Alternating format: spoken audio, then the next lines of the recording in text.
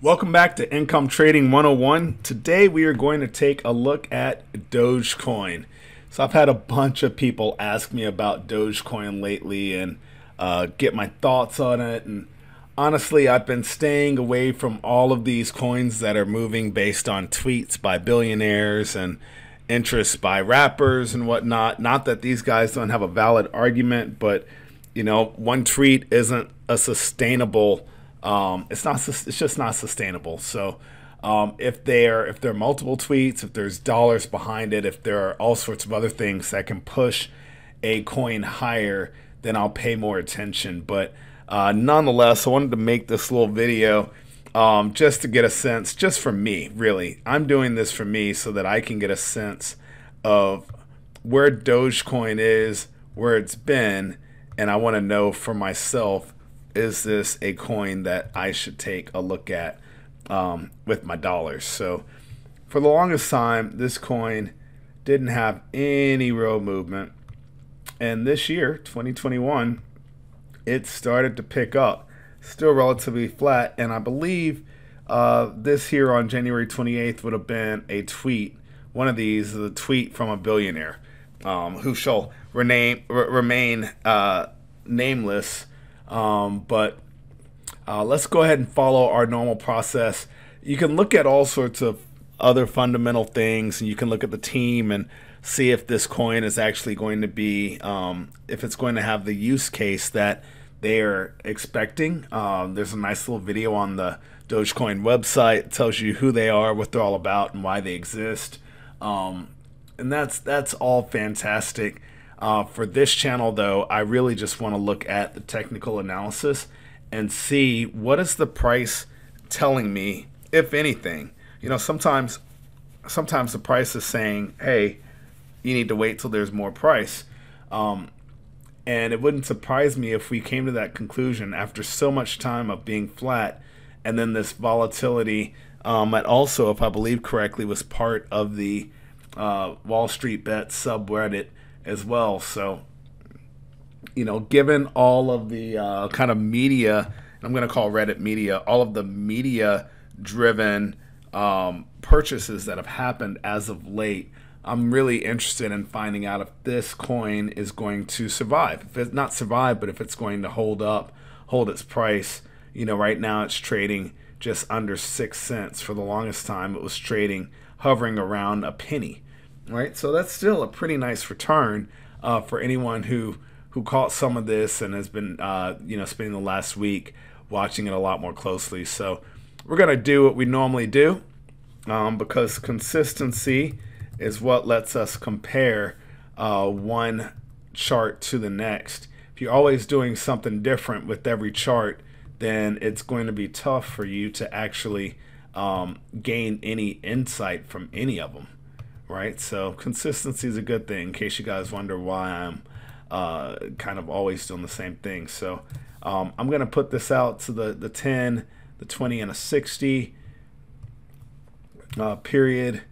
I changed my colors, of course, and no surprise there on the daily that all three are still in line. Even as this goes lower, these prices were such a huge reach on a daily basis that the average is going to be a while before the average really pulls back.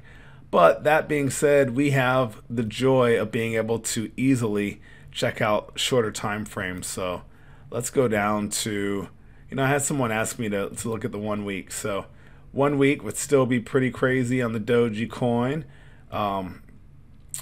4 hour shows it a lot more bearish, and that's given the last few days. We're going to take it even lower. I actually like the 1 hour, and I like to pull it out just so we are looking at a lot more price data. So you had a nice crossover back here on February the 9th of the short term and the midterm. So the 10-day or the 10 period went under the 20, and then both of those crossed. You had them by 6 p.m. Central or 1800. On the 9th of February, both coins or both moving averages were below our longer term, our 60 period moving average, and they really have stayed there since then. I see in this period there was a little congestion, but right now they're clearly under. I don't like this 10 going higher, 10-day pulling back above. Right now there's just confusion there. There's clutter. You have the 10 just crossed. You've got the 20 just above.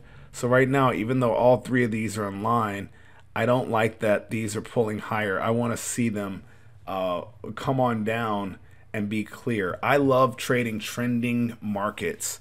Like back here, from the 6th all the way through essentially the 8th, that was a lovely, beautiful trending market where price for the most part stayed above the 20 period. So that's always preferred. I'm also, I think we have just enough data to analyze a couple of different Fibonacci. We'll just do one Fibonacci movement. I was going to look at this pullback here from here.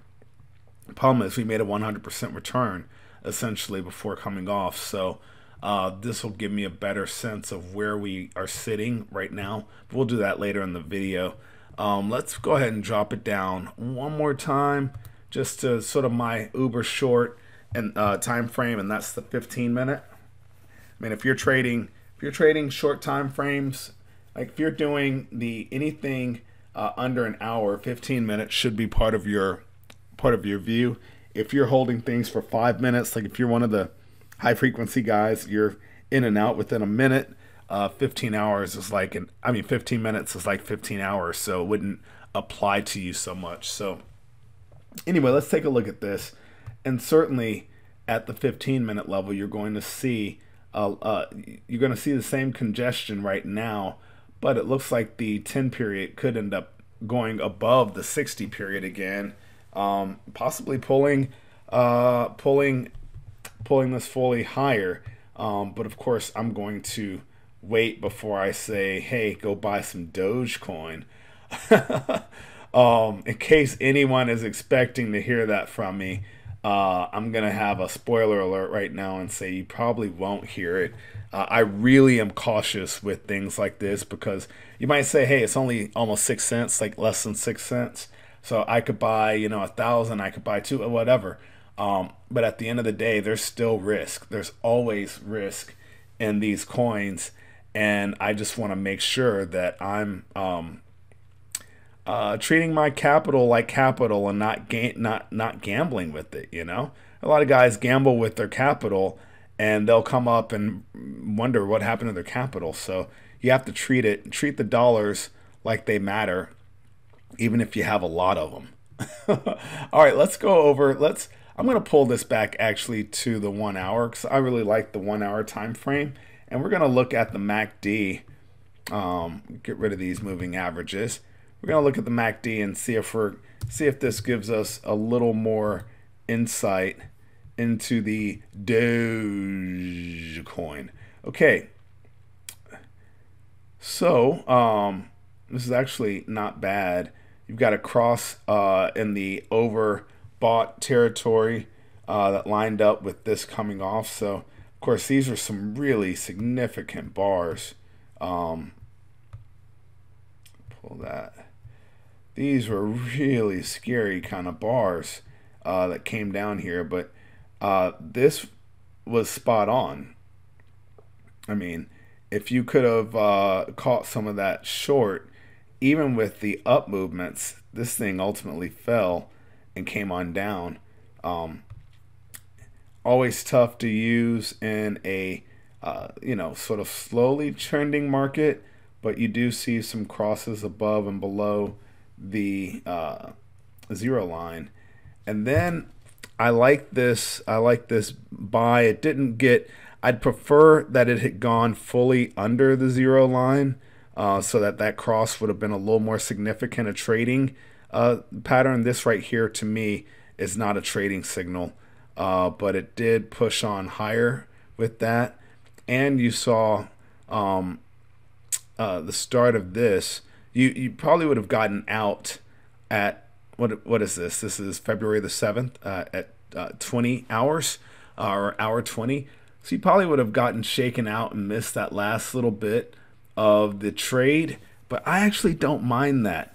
My goal is not to be in the trade at the start and hold it till the lights turn off at the last minute. I want to get in, make my money, and get out. So that's just my trading style. I know you guys all have different trading styles, and you just have to figure out what works for you. Let's switch up the time frames on this too. Maybe I will go a little more like a 4 hour. 4 hour is very interesting actually, because the data is a little cleaner. Now this lagged big time. This crossover here on the 29th, you would have lost a lot of money, almost 50% of that previous up move. I do like this buy here, but I would have been happier, like I said, if it was below the zero line. And then you have this strong sell here, and now we're actually approaching a point where this looks like it might be a buy. This what do you call it? The MACD line appears to be moving, soon to be moving above the 9-day moving average, the signal line. And so if that's a cross, this could actually look like a buy, and it's a buy in the oversold territory because we're below the zero line. So that could be very interesting. I'm going to go one more step. So we looked at 1 hour, we looked at the 4 hour. I'm going to take it on to the 15-minute. And of course, the 15-minute just is all over the place. But I like seeing clear, like when I'm using it, and I'm able to see clear buys and clear sells that would have matched the market perfectly. Buys below the buys in the oversold territory, sells being in the overbought territory. It makes me happy, and it makes me trust the indicator more for this particular coin. So I'm just scrolling through again. This is a really choppy period. I just don't know. I think you would have just gotten chopped up either way. It doesn't matter which signal you were honing in on. Yeah, I mean, that's the thing. When the markets are moving based on news, it's hard to make sense of everything, and the things that used to work will sometimes not work for you. So you end up, in a scenario where you're losing money, which isn't good. Never good. So, all right, so we are back in the 4 hour MACD. Let's go ahead and take a look at a little bit of a Fibonacci retracement. So I'm kind of curious how it all will look. So we're just going to go from this midterm low up to this other high over here, just to get a sense of where we might be at this one moment relative to where we've been. So got the peak there, and I'm just going to pull this on over because I want to know if there's anything interesting going on. There you go. I don't know if there's anything interesting. So let's see. We have this 23.6% level, managed to provide a little bit of support. Also, we've got the 38.2% level was support there, a little bit of support there and there. Not really resistance as much there. The 50% level has played a role here, and although we had one full bar essentially below it, it almost acted as support, and it's sort of acting as support right now. So this actually could be a good sign that there might be, between this and then that MACD line that appeared to be going or appearing to cross in the next day or two. It might be worth keeping an eye out for a possible buy signal on DOGECOIN. I'm just going to take this down to the 1 hour. Should sort of reinforce the levels a little bit, just see a little more clearly. I mean, yeah, this is why I like using Fibonacci retracements, is that sometimes you're looking and you realize, like, oh, I didn't realize that price level had any significance. And it just gives me a clear visualization, a clear image of where support and resistance is. which is really the goal of technical analysis.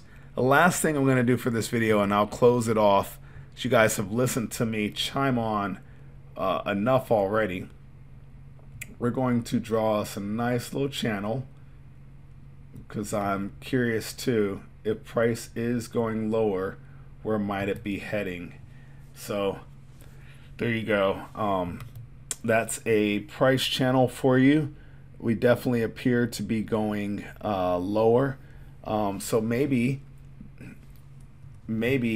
you would wait until you get across out of this channel. So maybe 6 cents. Yeah, maybe 6 cents before looking to go ahead and purchase again any Dogecoin. And honestly, for it to have a full breakout, you're looking at like 0.0634 or somewhere around there, just so that you're certain that it gets on out of this channel and stays on out of it. But again, my hesitation with Dogecoin is because it's moved. It really got a pop because of, you know, certain billionaires, and it never really, like, the business case study hasn't changed. And once it does, beyond just the speculations of every hopeful lotto ticket buying cryptocurrency trader, present company included, don't worry, I'm not judging you.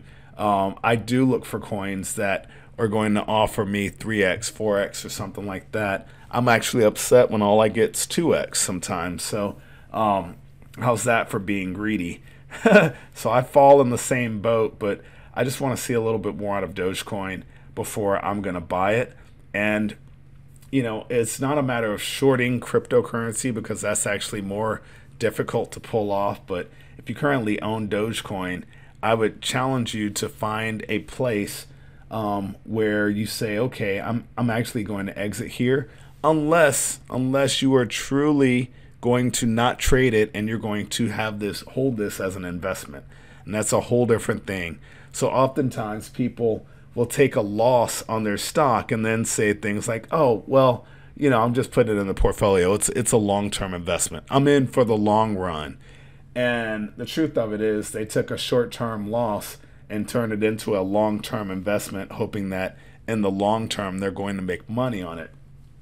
I don't allow myself to do that. I try my best not to lie to myself and call a trade and an investment an investment. Most of my crypto and altcoin kind of plays are definitely trades. So if this is indeed a trade and it continues to go lower, you might want to have an exit point.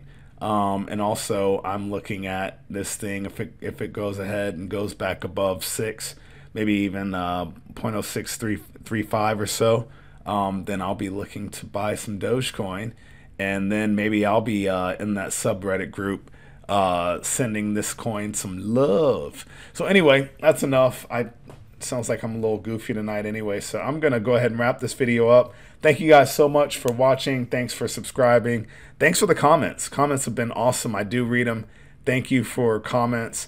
It's hard for me to answer when someone asks an outright price, because I don't have a crystal ball. I can't tell you like, hey, this coin's definitely going to, like, no, can't do it.